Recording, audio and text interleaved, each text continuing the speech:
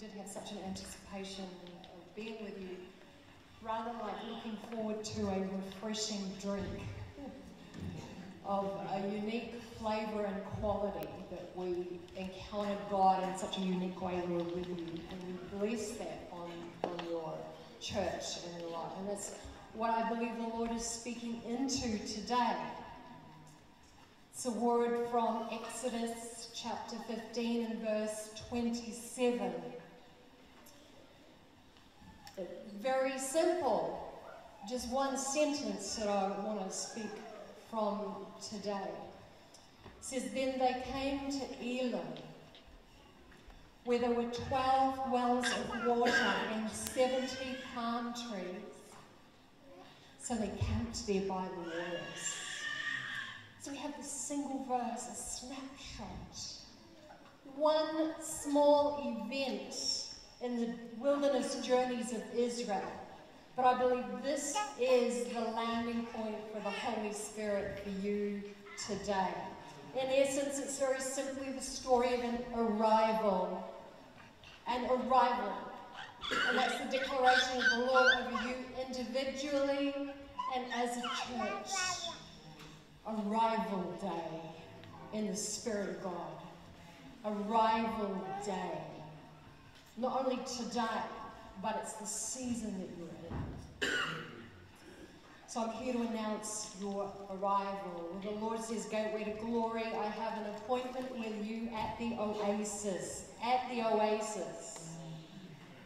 Of course, the background of this story, when you look back over the whole of Exodus 15, is Moses is recounting the wilderness journeys of the Israelites.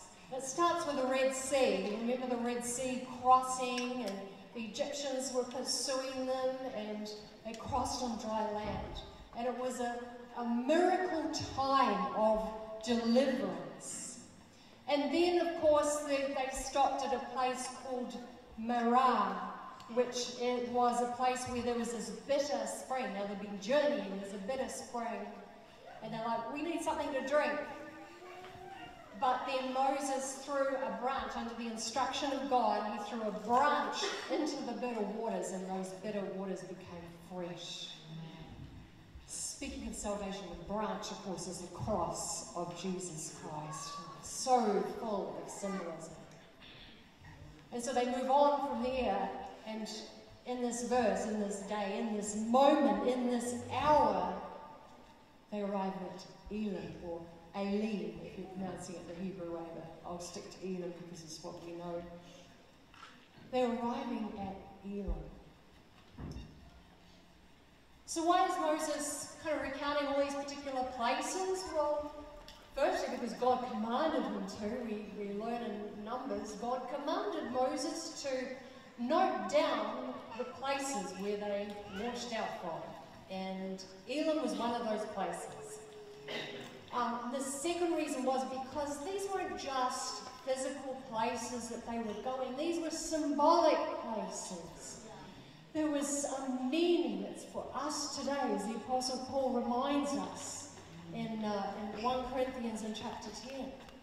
That these things are written for our benefit. And so I declare this to you today.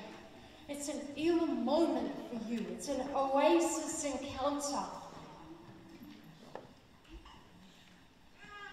So this arrival day, the day that they arrive in Elim, the day that's in this verse here, where they arrive for the very first time, how does that day start? The day starts as it has for numerous days since they've set out from Egypt. We know that they had God's presence with them. They had the cloud by day and the pillar of fire by night. Imagine that. Imagine that right now the cloud of the Lord's presence is in the house. Because He is. Because He's with you. And where you go, the presence of God goes. And the fire of His presence. And we learn in Exodus 40, so they're camping, they're going, and they're going in their tents. we learn that what would happen in these journeys is that whenever the cloud lifted from the tabernacle, the place of worship, and they would see the cloud lifting, the people would set out on their journey, because that was the sign. God was on the move. And so they would kind of pull up their tent pegs and get out on the road. But if the cloud didn't rise, then they wouldn't set out. They'd stay in that encampment. Now that's a journey of faith, right? So how did that day start? As every other day did. The first thing on everyone's mind is, what is the cloud doing? What is the presence of God doing? At dawn, children peeking out of the tents, out of the flaps of the tents, to see what the cloud was up to that day. And everyone is looking for that sign that perhaps today is a day that the cloud has lifted and it's time for us to break camp and to move on. That is anticipation. That is you, so connected to the presence of God that this is your heart, this is your life, that you are in pursuit of Him, that where God is going, you want to be. You know, this is obedience. Sometimes we think, to obey God, it's not a word that's very popular in our culture today, is it? But obedience to God is a joy. It's not a duty. It's to be a delight. Because what it is, it's our Father inviting us to join Him in what He's doing. And He's good. So when He looks for you to obey Him in some matter, it's an invitation to be where He is and where His presence is and to be with what He is up to.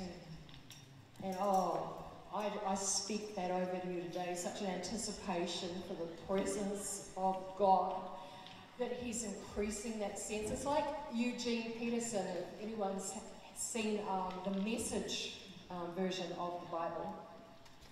His interpretation, we'll call it that, of Romans in chapter 8 and verses 15 and 16 in the Message.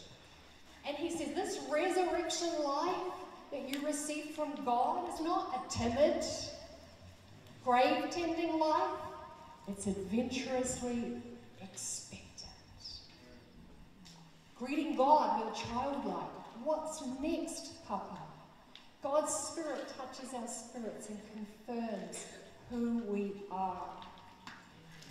He is your Father, and you are His son, His daughter.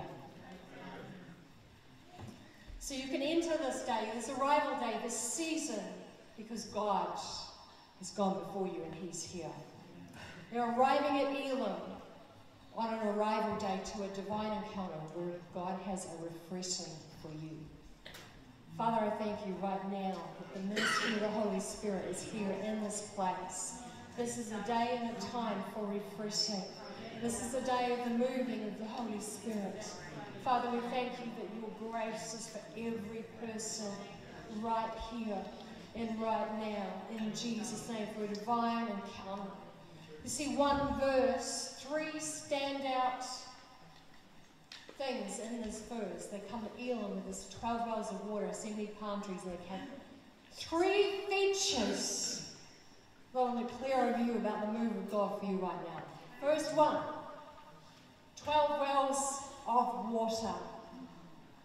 And how amazing that is. You see, 12 tribes of Israel arrive at a place where there are 12 wells of water. How much of a God setup is that? And the Lord wants you to know He's provided for you. He didn't just provide for the nation, He provided for the tribes. He provides for your family. He says, I have a well for you, personally, and in your families to drink from. So the 12 wells of water, 12 springs, so precise. He orchestrates this, and he wants you to know you're in the move of God, you're in the timing of God, you're here by divine appointment. This is a sign moment. And I can tell you that for an absolute surety today that this is a sign moment. I actually thought we were going to be ministering here a few weeks ago, and I got mixed up. So I was expecting to come back in June, but when I contacted Pastor Salisi, I realised I'd got the dates wrong, and he said, well, are you available for July the 16th? Yeah, this is a text message. So I go to look at my calendar for July the 16th, and it says this. Now, note that I had prepared this message. I was ready to go.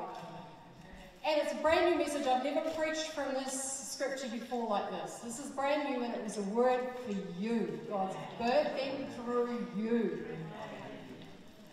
And the Holy Spirit, just as I was going through it, it came to this one phrase, arrival day. This is the word is bringing, arrival day. So Pastor says July the 16th, so I go and look at my calendar and see what's on it. And what it says is anniversary of arrival in Australia, because it's our anniversary that we celebrate every year of our arrival day. I was shocked. I was stunned. I knew that the Lord had set up a divine appointment. And the other thing I knew, this is the grace of God, that this word is for my family as well as yours. This word about an arrival day. So here we are, 21 years today, of travelling from Auckland to Melbourne. Like, how amazing is that? And you've travelled from Auckland. We bless this Auckland church in the name of Jesus, just as we travelled from Auckland to Melbourne all of those years ago. Father, we thank you that you were doing something so significant in Gateway to Glory. Orchestration. So, a sign moment. But we'll speak of provision. I know we often think of provision in terms of tangibles of finance, and I believe the Lord is ministering to you in this area. What an amazing word for the giving today. That was just awesome. I really was gripped by that. But I also want to speak over you the intangibles, the wisdom of God, the enthusiasm of the Holy Spirit, the life of peace, provision of peace in Jesus' name. Because the Bible speaks of a believer who trusts God being like the tree planted by the waters. And it says you won't be worried by long months of drought. For those of you who've been struggling with the increasing cost of living, especially during this winter time, I just speak over you the warmth and grace, the economy of the kingdom of God. Because we know that the economy of the kingdom doesn't operate in the same way as the economy of the world. And blessed are you, you are like a tree planted alongside the water. Second feature that stands out in the arrival day was the 70 palm trees. What was really amazing is that word Elam. In the Hebrew, that word means palms. So here we have a place that's named for its standout feature, right? The name Elam means palms, or if you go on the root word, it means multiplied strength. And this is where the Lord is speaking over you. Because just as the standout feature of Elam was the palm trees, the Lord says, and that Elam means multiplied strength. That's because palm and strength is the same. This is your identity. You are the strong ones. If you wonder sometimes why it feels like you're under attack in the area of your strength, that's because that's your identity. And the Lord has called you to be strong like the palm trees. And here there were 70 palm trees, an interesting 70 elders in Israel. Again, it's just incredible, the connection of everything in the Bible. You know how symbols go with landmarks? Has anyone driven past the big koala here in Victoria somewhere on the way to And then there's apparently a giant prawn somewhere. Oh, where is it? A Ballin's big prawn, a giant lobster in South Australia called Larry the lobster, and so on. You see, these kind of emblems declare this is what we're known for. This is what we're about. You will be known for the cloud of God. You will be known for the presence of God. In New Zealand, we used to go through Pyro a lot, and of course that little place was known for the giant bottle of L&P that stood in the township.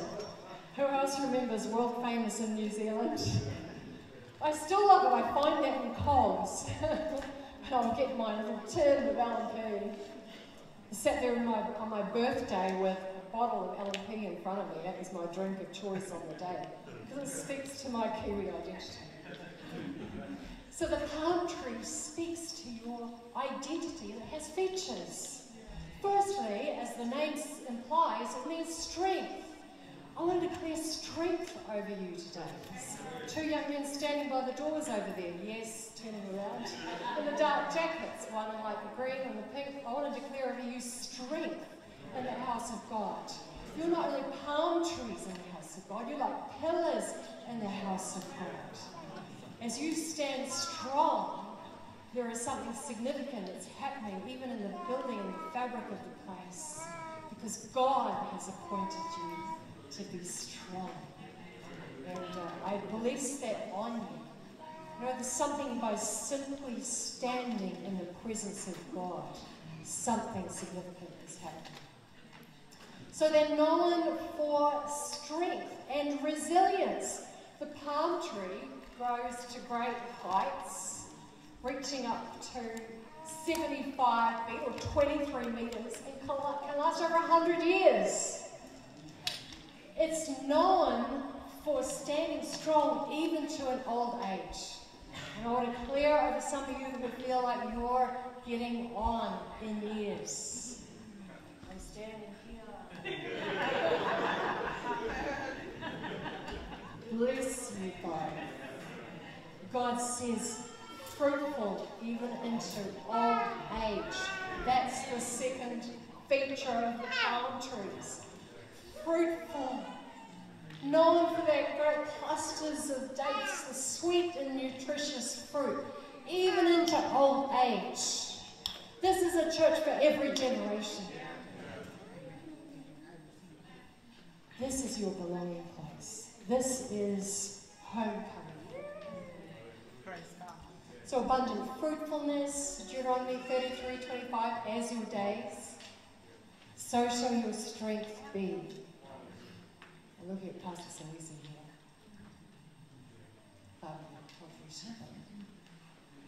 God bless you, Lisa. This, Tina over here? Yes. God's grace is with you. As your days, so shall your strength be. Nothing is wasted on the palm trees. It was amazing how every part of it was useful. Like the leaves, you know, for crafts, for creating bags for roofs, the, you know, like even the camels' food from that, and the seeds produced food for the camels. And so here we have this place that reminds us that God wastes nothing.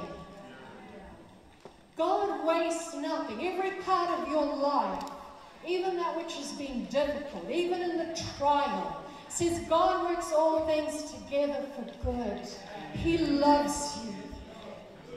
And that which even seemed to feel like it had been a waste in former times, the Lord says, I'm redeeming that in your life. And He is using all things for good. Palm trees are testimony of praise associated with victory, salvation, used when they wave to the palm branches as a symbol of victory to honour dignitaries when they came into town back in those days. Remember, Jesus was welcomed with the waving of palm branches. It's kind of like when we lift our hands in praise, this surrender of worship, but then there's the praise. It's like a gesture that you can't help but make. It's like reminiscent of the palm branches. And this is you. You'll be known as a centre for praise. Known as a centre, testimony of praise. And here, planted in the house, the palm tree thrives when firmly established. Be planted in the house. Be gathered together. Because the Lord's word over you today with Elam, which means palms, which means multiplied strength, is there is strength in the gathering. And I believe there's even more to be gathered. Perhaps some who are watching online, and the Lord is ministering to you to not hold back from the gathering, because there's multiplied strength here. So he's replenishing you at the place of the wells and the springs. He's reminding you of your identity at the place of the palms. And number 3, they camped by the waters. The third feature is the tents, the tent pegs. So you can arrive somewhere, but you must put down the tent pegs to stay. And Elam wasn't just a stage of the journey, it was symbolic of the whole. Of putting down your tent pegs in a place where God will cause you to thrive. Of putting down your tent pegs at the place where God is bringing a replenishing move of His Spirit.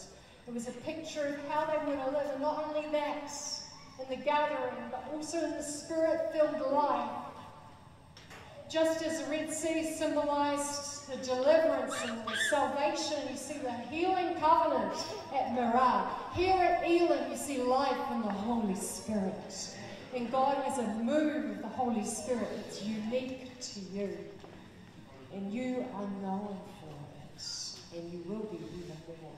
And you are to be as an oasis, as known for the refreshing that you bring, known for the life that you give.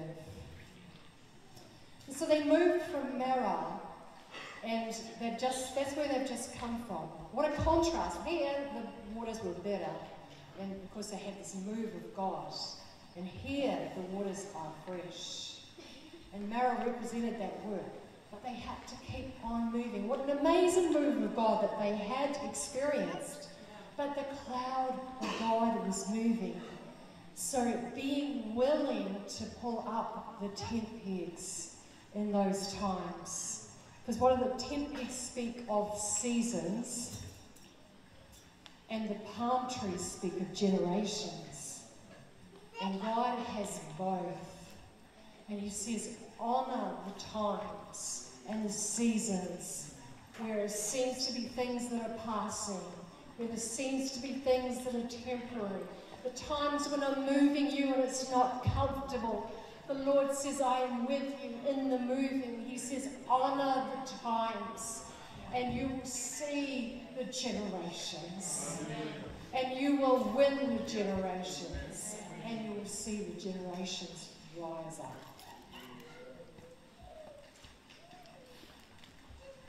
So as I close this word, what is the ultimate arrival day? The ultimate arrival day, well, there's one to come, but I see an arrival day that happens in the Gospels where Jesus came. And then we see an arrival day in the book of Acts where the Holy Spirit came to the church. Arrival. Not only our arrival, but God is doing something where He is arriving on the scene in a significant way. We read Acts 2, chapter 2, verses 1. When the day of Pentecost had fully come, they were all with one accord, in one place, and suddenly there came from heaven a sound as of a rushing mighty wind, that filled the whole house where they were sitting. Arrival day.